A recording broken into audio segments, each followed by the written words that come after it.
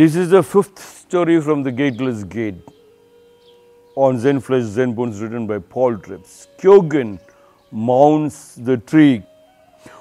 In one plate, in one moment the food comes, the husband takes the food and put a tuttu, they say tuttu, a small into the mouth of the wife, and the wife takes and puts it in the husband's mouth, and father and mother puts in the children's mouth. Children will not eat of their own. Even now I see in the villages, mother will mix and put in the mouth, and children say, okay, run and come, children run and come, put it up. Together you take baths, and husband's job is to make sure when he comes back from his factory where he works like a slave, okay, works like a slave, never mind. Works like a dog, never mind, you are a dog. You agreed you are a dog, never mind. But when you come back home, you are a master, you are a master. That's only one time a wife calls the husband Yajamandru. Not in the factory, nobody calls you Yajamandru. ಮನೆ ಹೆಂಡತಿ ಮಾತ್ರ ನಿಮಗೆ ಯಜಮಾನ್ರು ಹೇಳ್ತಾರೆ, ಬೇರೆ ಯಾವುದು ಎಲ್ಲಿ ಯಾರು ಯಜಮಾನ್ರು ಹೇಳಲ್ಲ. ಫ್ಯಾಕ್ಟ್ರಿನಲ್ಲಿ ನಾಯಿ ತೂನ್ ಹೇಳ್ತಾರೆ. ಆ ಮನೆಯಲ್ಲಿ when you come to that house, you will make sure rainwater harvesting and solar has been done. You have all the maintenance, plumbing, electrical, sanitary, masonry, carpentry, painting.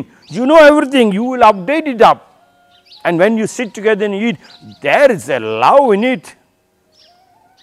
Otherwise, you are not a man. I kept on telling yesterday also, you are not a man if you are not put solar and rainwater harvesting. I am just provoking you. Don't be frightened, but try. It's better. Because I understand that family, the joint family tree is broken because of this one. ಕುಟುಂಬ ಅಭಿಯುಕ್ತ ಕುಟುಂಬ ವಂಶವೃಕ್ಷ ಒಡೆದು piece ಮಾಡೋಕ್ಕೆ ಕಾರಣ ನಾವು ಈ ಸಂಸ್ಕೃತಿ ನಾವು ಅಭ್ಯಾಸ ಮಾಡೋಕ್ಕೆ ಮರ್ತೋಗಿಲ್ಲ. ಅವ್ರು ಮರ್ತೋಗೋಕ್ಕೆ ಎಲ್ಲ ಪ್ರಶ್ನೆಗಳು ನಮ್ಗೆ ಮಧ್ಯದಲ್ಲಿ ತಗೊಂಡು ಬಂದು ನಮ್ಮದು ದೂರ ಮಾಡಿಸ್ಬಿಟ್ಟು ಇಲ್ಲಾಂದ್ರೆ ಆಫ್ರಿಕನ್ನಲ್ಲಿ ಬಂಬು ಬಿದ್ದರೂ ಮನೆ ಸುಟ್ಟು ಕೆಡ್ತಾರೆ. ಯಾಕೆಂದ್ರೆ ಆನೆಗಳು ಮೃಗಗಳು ಬರ್ತಾರೆ, ಇಲ್ಲಿನ ಮೃಗಗಳು ಬರ್ತಾರೆ. ಅದು ಸ್ಟ್ರಾಂಗ್ ಆಗಿ ಬೆಳೆದ್ಕೊಂಡು ಬರುವಾಗ ವರ್ಷ ಅದು ಕಟ್ ಮಾಡಿಬಿಟ್ಟು ಒಂದು ರೂಮ್ ಕಟ್ತಾರೆ. ಒಂದು ರೂಮ್ ಮೀನ್ಸ್ ಒಂದು ಮನೆ. ಇಲ್ಲಿ 20-40 ವರ್ಷ ಇದು ಒಂದು ಮನೆ ಇಲ್ಲ. ಯಾಕೆ ಅವನು ಸಿಮೆಂಟ್ ತಗೊಳ್ಳೋಕ್ಕೆ ಸಿಮೆಂಟ್ ತಗೊಂಡು ಮಣ್ಣಿನಲ್ಲಿ, ನಮ್ಮದು ಭೂಮಿ ಮಣ್ಣಿನಲ್ಲಿ ಕಲ್ಲು ಕಟ್ಟಿಬಿಟ್ಟು ಮನೆ ಕಟ್ಟಿದ್ದು. ಹುಲ್ಲು ನಮ್ಮದು ಜಮೀನಲ್ಲಿ ಬೆಳೆಸ್ತಾರೆ, ಆ ಕಾಸಿ ಹುಲ್ಲು. ಇನ್ನೊಂದೇ ಈ ಆಶ್ರಮದಲ್ಲಿ ಕಾಸಿ ಹುಲ್ಲು ನೋಡಿಕೊಂಡು ಪಂಚಾಯತ್ ಅಧ್ಯಕ್ಷರ ಮಗ ಹುಡುಗರು, ಅಯ್ಯೋ ಗುರುಗಳೇ, ಮುಂಚೆ ಈ ನಮ್ಮದು ಮನೆಗಳೆಲ್ಲ ಇದೆ ಕಾಸಿ ಹುಲ್ಲಿನ, ಈಗ ನಾವೆಲ್ಲ ಟೆರಸ್ ಹಾಕ್ಬಿಟ್ಟು ಟೆರಸ್ನಲ್ಲಿ ಬಿಸಿಲು ಜಾಸ್ತಿ, ಜ್ವರಗಳು ಜಾಸ್ತಿ, ನೀವು ವಾಪಸ್ ಇದೇ ಮಾಡಿಬಿಟ್ಟಲ್ವಾ ಅನ್ನು. ಆವಾಗ ಯೋಚನೆ ಮಾಡಬೇಕು, ಒಂದು ವರ್ಷದಲ್ಲಿ ಒಂದು ರೂಮ್ ಯಾಕೆ ನಿಮಗೆ ಕಟ್ಟಕ್ಕೆ ಆಗಿಲ್ಲ. ವಂಶವೃಕ್ಷನಲ್ಲಿ ಇರ್ತಾರೆ, 1,000 ಏಕರ್ ಎಲ್ಲಿ ಹೋಗಿದ್ದು, ಯಾರು ತಿಂದಿದ್ದು ಹೋಗಲಿ ನೀವು ಸ್ಟಾರ್ಟ್ ಮಾಡಿ, ಇವತ್ತು ಸ್ಟಾರ್ಟ್ ಮಾಡಿ. ಆವಾಗ ಜ್ವರ ಸುಮ್ಮನೆ ಬಂದು ಜ್ವರಕ್ಕೆ ಯೋಗಾಸನ ಹೇಳಿಕೊಡ, ಯೋಗ ಥೆರಪಿ ಹೇಳಿಕೊಡ, ಅಕ್ಯುಪ್ರೆಷರ್, ಇದೆಲ್ಲ ಗುಲಾಮ ಶಾಸ್ತ್ರ.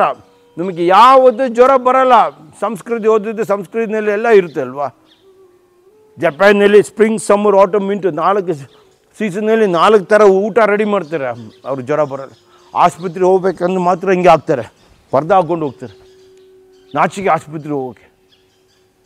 People in Japan sometimes put this cover and they go, it's called parda, they feel ashamed to go to the hospital. Because when they practice the Sanskrit, women know spring, summer, autumn, winter, what food to be given, let that food be thy medicine. Hippocrates say, Ninda ಆಹಾರನೇ ನಿಂದ ಔಷಧಿಯಪ್ಪ, ಇನ್ನು ಔಷಧಿಗೆ ಯಾಕೆ ಆಚೆ ಹೋಗಬೇಕು. ಆಯುರ್ವೇದ ಅದನ್ನು ಔಷಧಿ, ಬೇರೆ ಥರ ಔಷಧಿ ನಿಂದ ಮನೆಯಲ್ಲಿ ಮಾಡಿದ್ದು ಯಾವತ್ತು. ಈಗ ತರಕಾರಿಗಳು ತಿನ್ನೋಕ್ಕಾಗಲ್ಲ, ಯಾಕೆ ಆಚೆಯಿಂದ ಬರ್ತಾರೆ ತರಕಾರಿ. ಯಾರಿಗೋಸ್ಕರ? ಗುಲಾಮ ತರಕಾರಿ. ಅದನ್ನಲ್ಲಿ ಎಲ್ಲ ಮೆಡಿಸಿನ್ಸ್, ಕೆಮಿಕಲ್ಸ್ ಹೊಡೆದು ಬಿಟ್ಟು ಮಾರ್ಕೆಟಿಗೆ ಸೇಲ್ ಮಾಡ್ತಾರೆ. ಬೇರೊಬ್ಬರು ಜನ, ಅವನು ಬೇರೊಬ್ಬ ದುಡ್ಡು ಬರಬೇಕು. ಆ ದುಡ್ಡು ಮನೆಯಲ್ಲಿ ಜಗಳ ಮಾತ್ರ. ನಮ್ಮದು ಮನೆಯಲ್ಲಿ ನಮ್ಮದು ಕೋಳಿಗಳದ್ದು ಕೊಬ್ಬರೆ, ಹಸುಗಳದ್ದು ಕೊಬ್ಬರೆ, ನಮ್ಮದು ಕೆಮ್ಮಣ್ಣಿನಲ್ಲಿ ರೆಡಿ ಮಾಡಿದ್ದು ಆ ತರಕಾರಿ, ಕೊಬ್ಬರಿ ಇಲ್ಲ ಅಂದ್ಕೊಡಿ, ಕಟ್ ಮಾಡಿ ತರಕಾರಿ ಇದು ವೇಸ್ಟಿನ ಕೊಬ್ಬರಿ ಆಗುತ್ತೆ. ಬಿತ್ತಾರೆ ಎಲೆಗಳನ್ನೇ ಕೊಬ್ಬರಿ ಆಗುತ್ತೆ, ಅದನ್ನೆಲ್ಲ ಬೆಳೆಸ್ಕೊಂಡು ಬರ್ತಾರೆ. ತರಕಾರಿಗಳು ಅದನ್ನಲ್ಲಿ ಔಷಧಿ ಇರುತ್ತೆ, ಆ ಹಣ್ಣಿನಲ್ಲಿ ಔಷಧಿ ಇರುತ್ತೆ. ಅದಕ್ಕೆ ಅವ್ರು ಹೇಳ್ತಾರೆ ಪ್ರಸಿಪೆ first of all there is no ನೀನು ಯಾಕೆ ಅದು ಹ್ಯಾಂಗೆ ಮಾಡೋಕ್ಕೆ ಹೋಗಿದ್ದು ನೀನು ಗುಲಾಮ ಎಲ್ಲಿ ಹೋದ್ರೂ ಇದೇ ಥರ ನೀನು ಬಾಯಿನಲ್ಲಿ ಕಚ್ಕೊಂಡು ಎರಡು ಕೈ ಎರಡು ಕಾಲು ಮರದ ಅಯ್ಯೋ ಅಯ್ಯೋ ಕಿರ್ಚಕ್ಕೆ ಕೂಡ ಶಕ್ತಿ ಇಲ್ಲ ನೀನು ಹಂಗೆ ಹ್ಯಾಂಗ್ ಮಾಡೋದು ಕೂಡ ಯಾರು ನೀನು ಬಂದು ನೋಡೋಲ್ಲ you hang on to the tree because you have not practised ಸಂಸ್ಕೃತಿ your culture hands you hang on your teeth to the ಪ್ರೆಸಿಪಿಸ್. You have no hands, no legs to hold on to anybody. You cannot even cry, and even if you cry, nobody will hear. Because why should people hear? Because you are nobody. ಈಗ ಗೊತ್ತಾಯಿತು. ಈಗ ಕಿರ್ಚಿದ ಜನ ಕೇಳ್ತಾರೆ ವಯಸ್ಸಾಗುವಾಗ ಹೇಳ್ತಾರೆ ವಯಸ್ಸಾಗಿ ಜನ ಮಾತಾಡ್ತಾರೆ ಯಾರು ಕಿವಿ ಕೊಡ್ತಾರೆ ಅಯ್ಯೋ ವಯಸ್ಸಾಗಿ ಸುಮ್ಮನೆ ಮಾತಾಡ್ತಾರೆ. ಲೇಡೀಸ್ ಮಾತಾಡುವ ಕೂಡ ಹೇಳ್ತಾರೆ ಅವಳು ಬಾಯಿ ಜಾಸ್ತಿ ಮಾತಾಡಿ ಎಷ್ಟೇ ಲೇಡೀಸ್ ಬಂದು ನನ್ನ ಹತ್ರ ಹೇಳಿ ಗುರುಗಳ ನಾನು ಹೆಚ್ಚು ಮಾತು ಹೇಳಿದ್ರು ಕೂಡ ಅವ್ರಿಗೆ ಮಾತು ಕೇಳೋಕ್ಕೆ ರೆಡಿ ಇಲ್ಲ. ಜೆಂಟ್ಸೇ ಬರಬೇಕು ನಮ್ಮ ಜೊತೆ ಜೆಂಟ್ಸ್ ಮಾತು ಮಾತಾಡೋಕ್ಕೆ gents Creed such A big gents ಎಲ್ಲ ಒಟ್ಟಿಗೆ ಸೇರಿಸಿ ಅಷ್ಟು ಒಂದು ಸಂಸ್ಕೃತಿ ರೆಡಿ ಮಾಡಿ ಲೇಡೀಸ್ ಮಾತು ಕೊಡುಬೇಡಿ ಇನ್ನು ಹಿಂಗೆ ರಾಜ್ಯ ದಾರಿದ್ರ ಆ ಲೇಡೀಸ್ ಮಾತು ಕೇಳಬೇಡಿ ನೀವು ಹೇಳೋಕ್ಕೆ ಲೇಡೀಸೇ ಕಾರಣ. ಅವ್ರು ಯಾಕೆ ಸಂಸ್ಕೃತಿ ಪ್ರಾಕ್ಟೀಸ್ ಮಾಡಿಲ್ಲ?